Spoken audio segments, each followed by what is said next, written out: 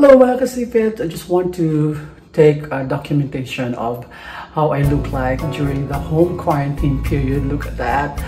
Haba ng buhok natin as you can see, and then you know, bigoted balbas natin as you can see that. Haba na, diba? So, and para na tayo ano nito, ermitanyo. So, let's see anong magiging itsura natin pagupit tayo. After the ECQ, tingnan natin.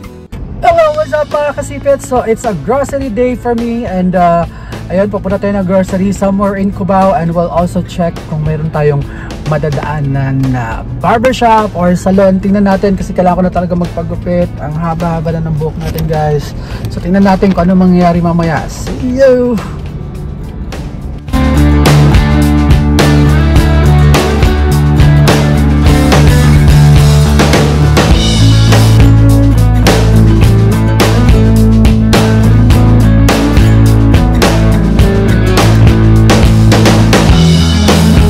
Mga kasipit, dito tayo napadpad sa SM Cubao. So sige, tingnan natin kung mayroon tayong mahanap na barbershop or salon since mag-grocery na rin naman tayo dito.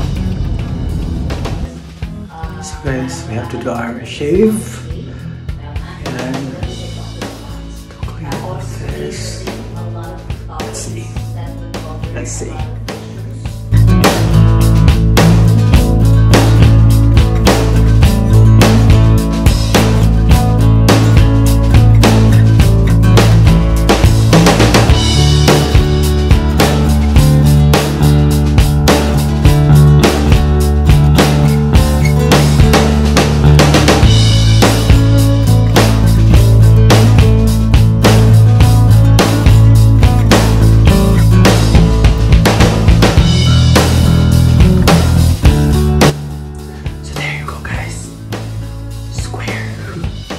Square face.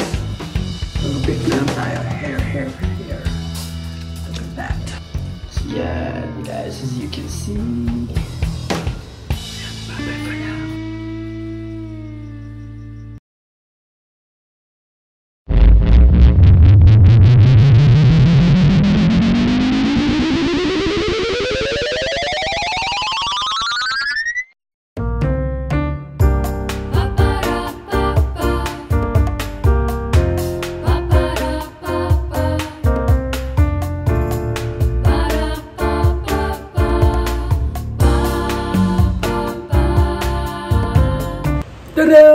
This is now how I look, guys, without the beard, mustache. Wala, I mean not without, pero iniksiyan natin yung bigote at balbas natin, as you can see that.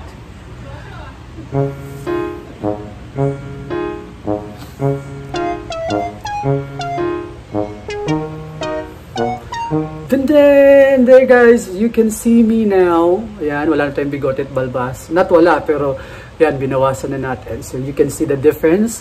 Which one looks better for me? Please comment down below. Ayan, although hindi pa tayo nagpapagupit, guys, kasi hindi pa pwede, wala pa tayong mahanapang salon or barbershop. But for now, this is how I look at the moment after natin magtanggal ng balbas at bigote, as you can see that. So again, thank you so much, guys. Comment down below, what can you say about this look?